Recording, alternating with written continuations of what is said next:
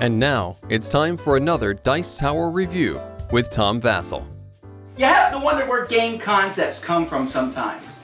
I mean, there are people, you combine different things. Whoever thought that combining the cuteness of a hamster and, oh wow, look at the hamster, could be combined with the power and majesty of sumo wrestling. So that's what we have here, Sumo Ham Slam. This is a game in which hamsters are competing against one another. Definitely for kids. Uses magnets, hamsters, sumo wrestling. What is this all about? Just look at it.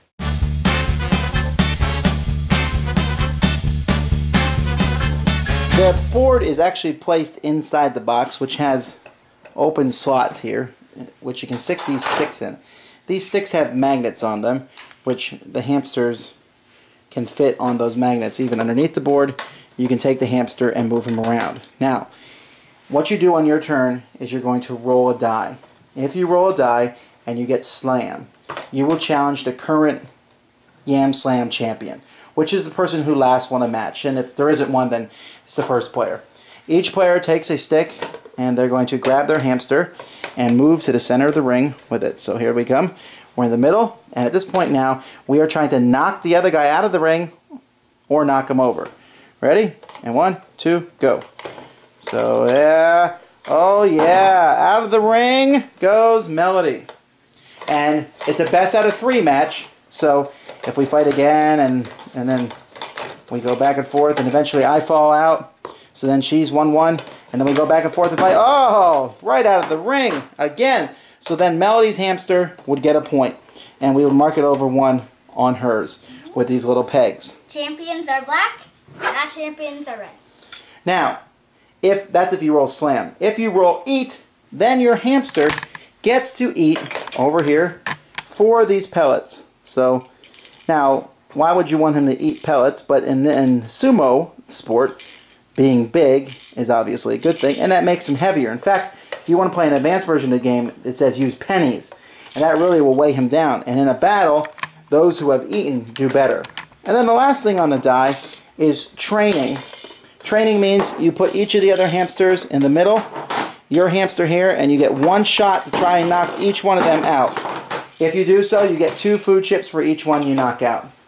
So the game progresses until someone gets 5 points. They've won 5 slam matches, and at that point, they are the winning hamster. Everyone cheers, and the rest go home in defeat. Alright, well, this is a silly game. It's one of those games in which it's more about dexterity and all. I like the idea of using the magnets to move the hamsters, knocking them over. I will say that halfway through the games, I usually lose interest. It's a neat novelty to knock over the other hamsters, but halfway through, I'm like, The kids don't seem to mind. They seem to be able to go all the way through, and they have a good time feeding the pellets and fighting, although I guess if someone loses all the time, and if there is some skill to it, if someone loses all the time, they could go away in the tears at defeat. But it's a game that I would highly recommend for children, especially elementary, even older elementary will get a real big kick out of it. What did you think? I like this game because they're like hamsters, the sumo wrestling.